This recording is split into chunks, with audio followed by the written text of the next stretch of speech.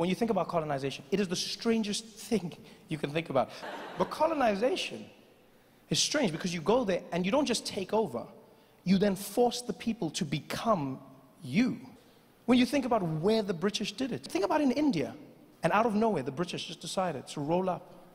Imagine what the Indians must have felt like on that day.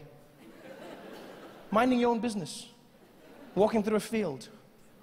Next thing you know, the British showed up on horseback.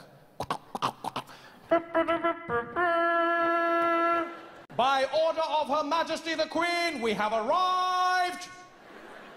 You over there, what is the name of this land? This land over here? This is called India. Well, my good man, I am here to tell you that India is now under the British Empire. And I'm glad that I can tell you that India is exactly where it was yesterday.